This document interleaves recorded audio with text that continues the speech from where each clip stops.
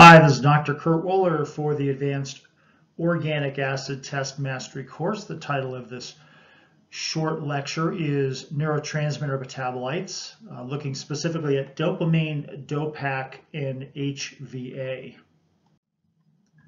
So in the Advanced OAT Mastery Course, we're going to be going through each marker on the organic acids test, specifically from Great Plains Laboratory. Now, when you come away from this course, you'll also be very confident in interpreting other organic acid tests that are on the market, looking at their markers as well.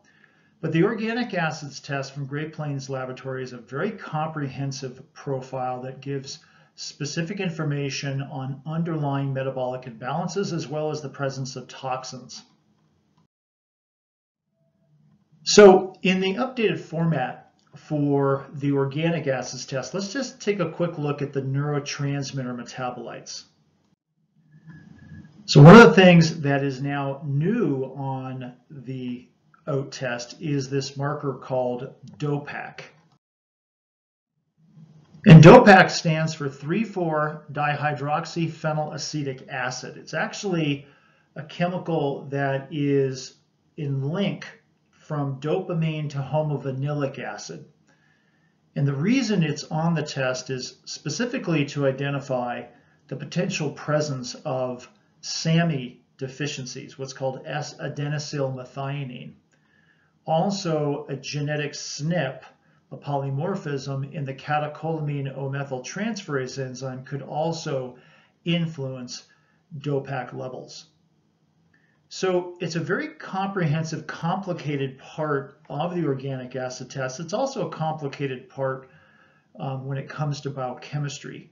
Dopamine has an influence, obviously, in the brain or nervous system for attention and focusing, but too much dopamine can lead to neurotoxicity. Not enough dopamine can lead to behavioral issues, focusing problems, depression, etc. So there's a lot of things that actually influence dopamine. Now, SAMe is part of the methylation cycle. It's actually part of what they call the methionine cycle. So if we took, essentially, let me get a different color pen here. If we took homocysteine, we know that homocysteine gets converted to methionine through the actions of the methionine synthase enzyme, or this enzyme here called betaine homocysteine methyltransferase. Now, S-adenosylmethionine comes off the back end of methylation as we're moving from methionine back down to homocysteine. And what's important about SAMe is that it is a methyl donor for methylation of DNA and RNA at the nucleus level of our cells. It has importance in regulating the cell membranes of the body as well as supporting neurotransmitter function. So here's just another view of SAMe. So we've got S-adenosylmethionine, again, that helps support neurotransmitter levels, supports healthy function of DNA and RNA, as well as the phospholipids. And phospholipids are part of our cell membranes, including our mitochondrial membranes. So there's a number of things that can influence DOPAC. So a high DOPAC could occur because of some type of inhibition of an enzyme called dopamine beta hydroxylase. And we're going to look at three different examples: a polymorphism that could exist in the dopamine beta hydroxylase, Clostridia toxins from Clostridia bacteria, and vitamin C and copper deficiencies. We know too that a polymorphism in the catecholamine O-methyltransferase enzyme could also cause DOPAC to rise. Magnesium deficiencies can influence it. And if you also increase your intake of L-tyrosine and L-phenylalanine as amino acids. So here's our view of the organic acid test with relationship to phenylalanine, tyrosine, DOPA, and dopamine. Now, dopamine normally gets converted to norepinephrine through the actions of this dopamine beta hydroxylase enzyme. But there are things that inhibit its function. various Clostridia bacterial toxins for creosol and HPA, which are produced from multiple Clostridia species or Clostridia difficile, can negatively influence dopamine beta hydroxylase. What happens is the enzyme becomes inhibited. Anytime dopamine beta hydroxylase activity is inhibited, we'll see a rise in dopamine, which can then be picked up as an increased level of HVA on the organic acid test, as well as an increased level of DOPAC potentially. There can also be polymorphisms. Okay, so there's multiple polymorphisms that are known to affect the dopamine beta hydroxylase. It's just not known exactly which polymorphism actually slows it down. Great Plains Laboratory now has a test that evaluates for the activity of dopamine beta hydroxylase. So, Clostridia bacteria can again inhibit dopamine beta hydroxylase, causing the dopamine levels to go up.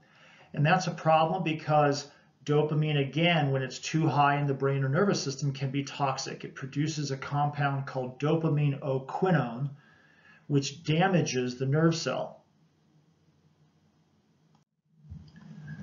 It turns out that copper and ascorbic acid are cofactors for dopamine beta hydroxylase activity, meaning that if there is a copper deficiency or an ascorbic acid deficiency, the activity of dopamine beta hydroxylase can be reduced. So that can be another inhibitor of dopamine beta hydroxylase activity, and a rise in dopamine is a deficiency of copper and ascorbic acid. High DOPAC can also occur, as I mentioned before, because of a polymorphism in the catecholamine O-methyltransferase enzyme. So something that's affecting or causing our COMT activity to decrease can cause our DOPAC activity to increase.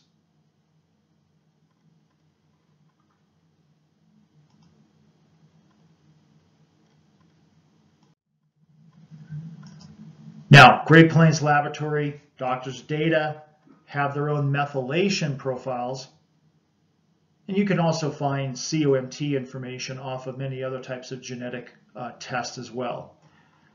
So, a heterozygous or a homozygous mutation in our COMT can affect the function of COMT, leading to a rise of DOPAC. Polymorphisms in the monoamine oxidase A enzyme can also affect DOPAC as well.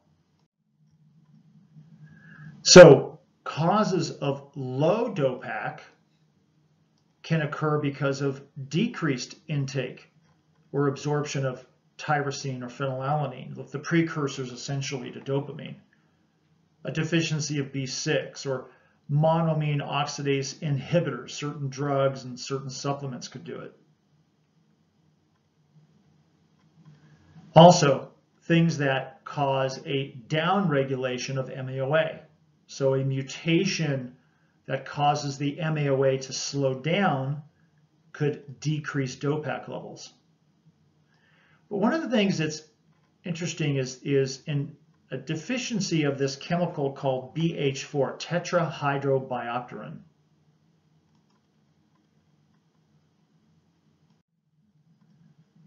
And tetrahydrobiopterin is discussed in more detail in a separate video titled Methylation and Biopterin Metabolism. Make sure to watch that.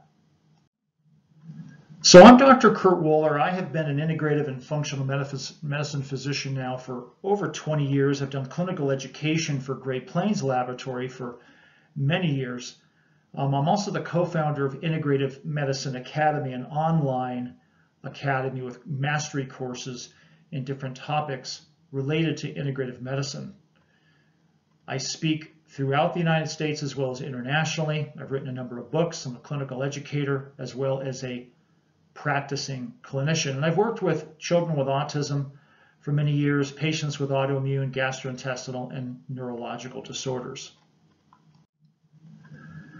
And one of the running themes of our mastery courses, including the Advanced OAT Mastery Course, is think critically and think clinically.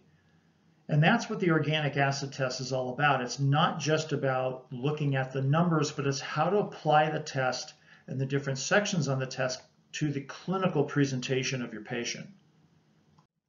It's a critically important test. It's the hub of the wheel, if you will, of functional medicine testing. And the Advanced OAT Mastery Course will go, again, through each marker individually, very in depth, as well as we'll look to organize information from each category or each section on the organic acid test. And then part of this course is also learning how the organic acid test can relate to other types of testing as well, like chemical testing or mold testing. So for more information about the Advanced OAT Mastery Course, you can go to advancedoatmasterycourse.com. If you have any questions, you can email us at advancedoatmasterycourse@gmail.com.